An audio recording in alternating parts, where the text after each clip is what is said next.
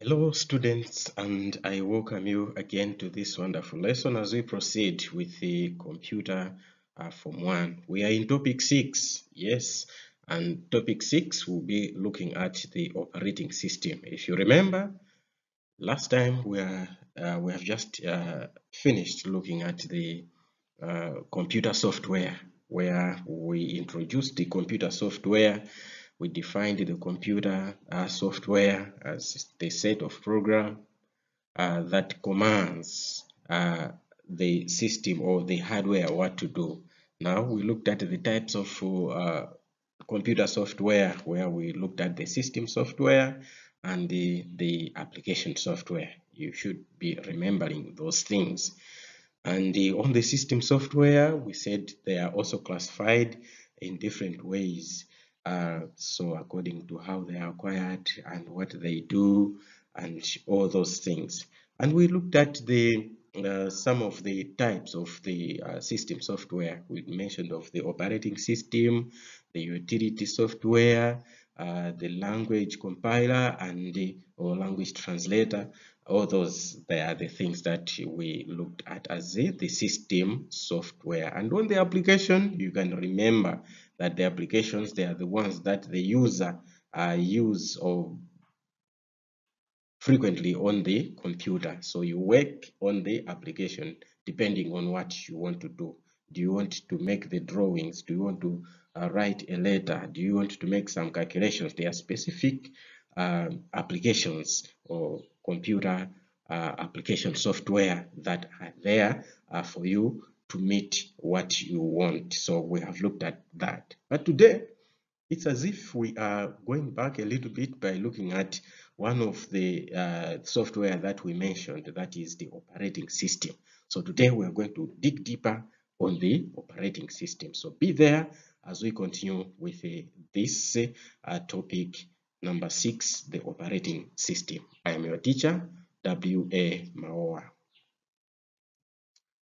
Now, to continue, let us try to define what an operating system is. So when we talk of an operating system, it is the main program that controls the execution of user applications and enables the user to access hardware and software resources of a computer. So if you can see on this definition, we are talking of it's the main program, the main software. Yeah, it's the main software that controls the execution of user applications. Remember the user applications, the word processor, the spreadsheets, the PowerPoints, and many others, publisher, and all those. So it enables the execution of those applications, and it enables you, the user, to access the hardware and software resources of a computer. So it enables the user to make use of what you want to do on the computer. Do you want to type a letter? For you to type a letter, you cannot just open a Word without maybe the operating system. It has to be there to assist you to execute or to work better with your applications. Now, what is the importance? What are the importance? What is the importance of the operating system? So here we're going to look at why should we have the operating system, the OS. So the operating system is sometimes abbreviated to OS. So what's the importance? It acts as the interface or mediator between the user and the computer hardware. So number one, the first importance of having an operating system in your computer is for you, for it to be a mediator between you and the hardware, the user and the hardware. So therefore, user application programs do not directly communicate with the hardware devices. Instead, they send messages via operating system, which has the capability to give instructions to the hardware to perform a particular task. So what we are saying here is that for you to use the application, whether it is a word processor, whether it's an Excel, whether it's a PowerPoint or other or publisher, anything else. So those applications, they don't just command directly the hardware what to do. Instead, they do via the operating system. So the operating system is the one that tells the hardware what to do. When we talk of the hardware here, we talk of the mouse, the keyboard, we talk of the monitor, we talk of the CPU and all its components inside there. So all those, the hardware, the tangible things, they are not just commanded directly by your application like the word processor. No, it is the operating system that commands the hardware what to do. Now, let's just have a graphical view of the interaction of the user with the application software and the hardware with the operating system as the intermediary. So we are going to see here a diagram on how you as the user interact with your application and the operating system as the go-betweener. Now, so here is the graphical view on what happens when you are working with the computer. Now you are here as a user, so you are running the application depending on what you want to do. Do you want to type something as a document? Do you want to make something like a presentation? Do you want to play music? Do you want to run like the video? What do you want? Whatever you are doing, they are the applications. Do you want to draw? Whatever you are doing. So you use the applications as the user. But the application software that you are using there, it sends the user's request to the operating system. So you are using the application. So that application, therefore, it sends whatever you have commanded that application to do. Then that application software again, it also sends your request to the operating system. Then the operating system receives and executes the request. Then the hardware, what happens is that it receives and does what the operating system commands. So you, the user, you don't command any of the hardware. No, you cannot tell the hardware what to do. But these are the steps. You as a user, you go straight to what you want to do, and that is the application. You use the application. So that application software that you use, whatever you tells it, it doesn't also command directly the hardware to say, hey, monitor, show me this, show me that. No, it is also through the operating system. So the operating system tells what is supposed to be done by the hardware. So I guess you get what happens when you are using the computer. So the operating system, therefore, is the go-betweener, therefore, between you, the user, and the hardware, because the computer basically is a hardware. So for the hardware to do what you want it to do, therefore, it has to go through the operating system. And you, the user, you use the application programs. Get it right from there. Now, let us look at the types. What are the types of the computer operating systems? So there are a number. They are classified as well. So operating systems can be classified according to the number of tasks, the number of users, and user interface. So these are the classes. They are classified according to the number of tasks an operating system can do, number of users, and user interface. Now, the first one, we said a class according to number of tasks. So number one, we have the single program operating system, the single program operating system. So this one, it allows processing of one application program in the memory at a time. So what we are saying is one program is being processed at a time, not two programs there, one program at a time. Now, the user can only run one interactive program at a time, exit from it, from the program before loading and running another program. So you do one program, you do one thing at a time. So when that thing is done, then you close that one, you do the other thing.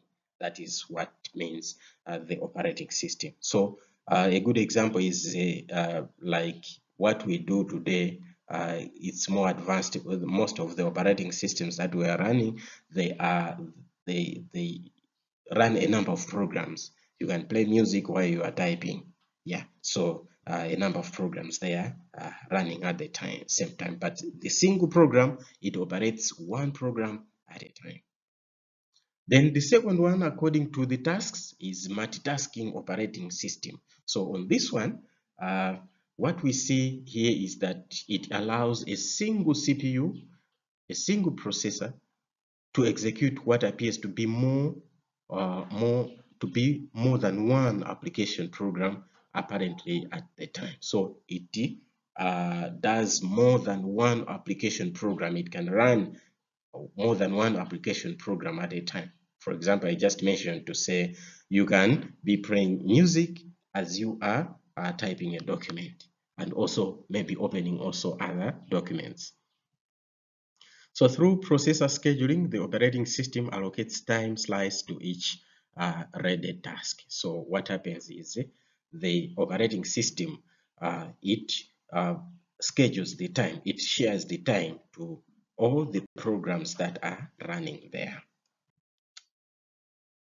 Now, classification according to number of users. So we have done with the first one, number of tasks, the class of operating systems according to the number of tasks that can be operated. The single user, then multitasking. So there is one task can perform one task, others multi-task, single task or multitasking. And here we're talking of the user. So here we have the single user operating system. When we talk of the user now, it's to be used by the user or you as a person. How many users can do that thing, can operate on that operating system at the same time? So in the single user operating system, this one is designed for use only by one person. Then it can not support more than one person and runs only one user application program at a time. So e.g. Palm operating system, Microsoft Disk operating system, these types of operating systems only allows one person to use, and it can also run one task, that is one program at a time. So that is a single user operating system. Then there is also multi-user operating system, multi-user operating systems.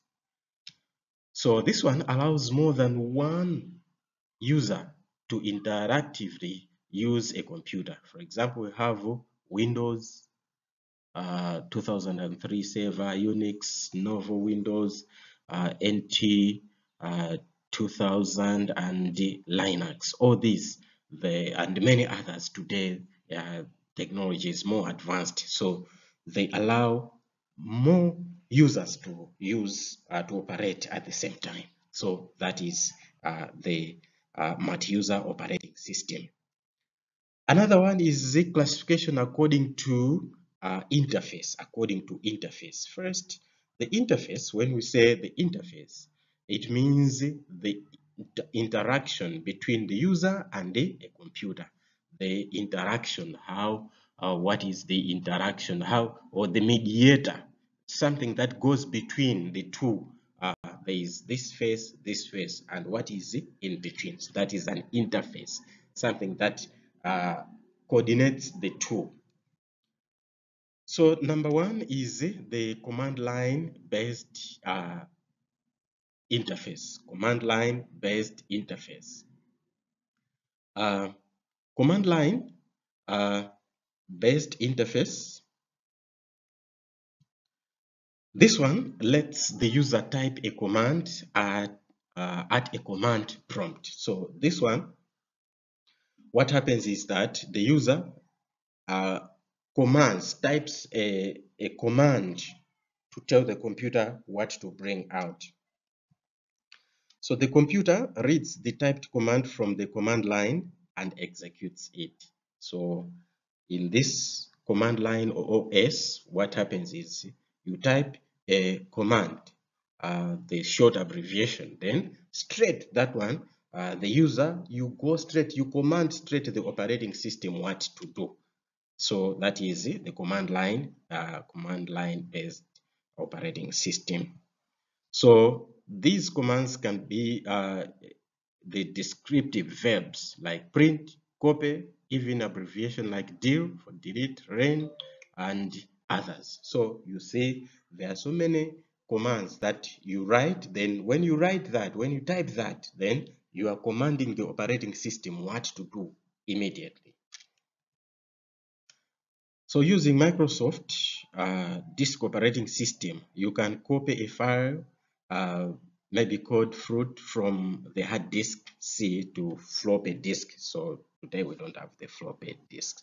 It's just an example to say you can use the command copy from one place to the other to the other location. So that's what is being said here.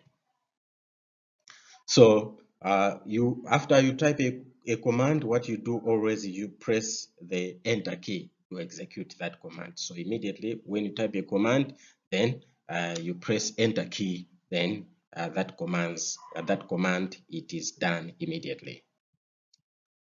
So what are some of the drawbacks of this command line based operating system?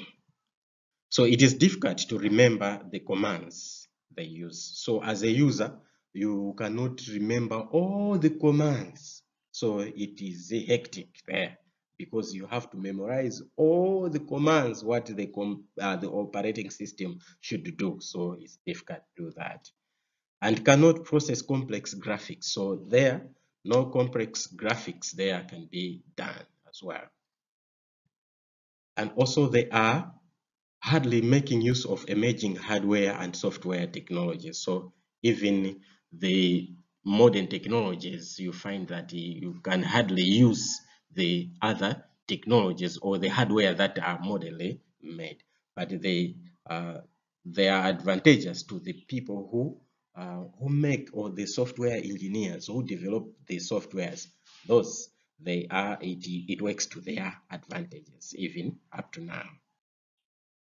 Menu-driven interface. So menu-driven interface provide the user with a list of options to choose from. So the interface is suitable for beginners who may have difficulties recalling the command. So we see here that the interface. Here we are looking at the classification of operating system according to interface. So we have looked at the command line based operating system, and we have looked at the drawbacks of that one. But now another one is the menu driven interface operating system.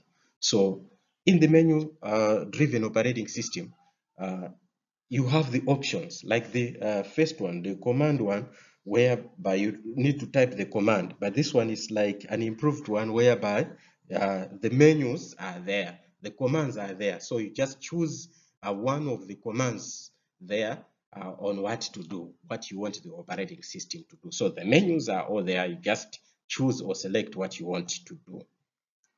So it can be simple. It can be simple menus or sophisticated menus depending on operating system. So example, disk operating system shell and disk operating system editor. So sometimes it can be simple, sometimes they can be sophisticated or hard. So menu driven, it's whereby the operating system, like the Windows that we are using, somehow it is menu driven operating system, whereby when you open, you have to go to start. Then when you click on start, there is a lot of menu there to say, all right, what do you want from this or this list there? That is what we are talking about, the menu driven, to say, all right, you click on the menu, then it is going to take you to execute the command according to what you decided.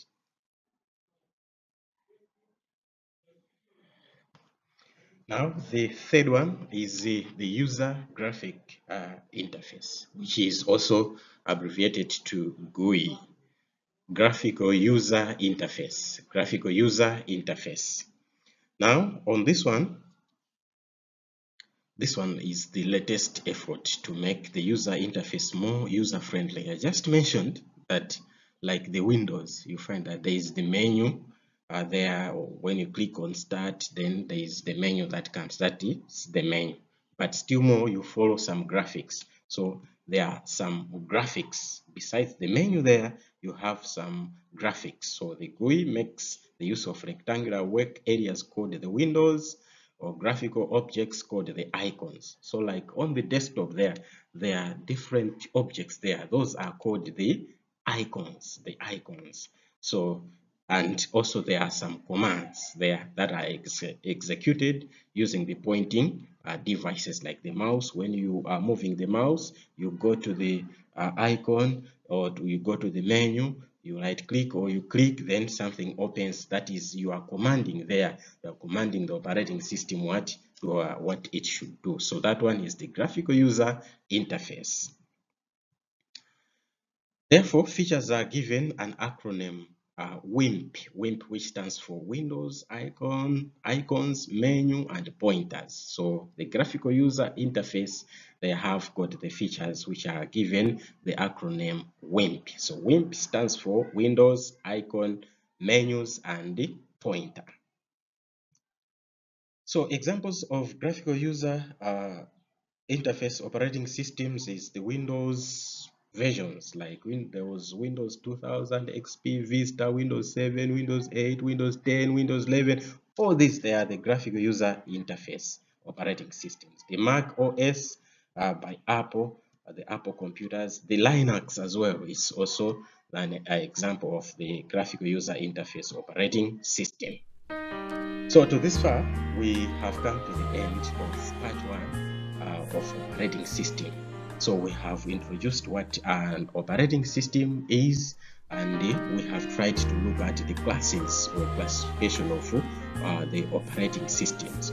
Remember, we just mentioned that they are classified according to number of tasks and number of users and the user interface. So we are trying to explain in the number of tasks, what do we mean by that? Number of users, what do we mean by that? And user interface, what do we mean and what are they? So by this time, I guess you have a clear picture of what an operating system is. But next time, we are going to look at the functions of the operating system. What are the functions of the operating systems? Be there next time as we continue on this one. I'm your teacher, W.A. Maowa. Until next time, thank you for your attention.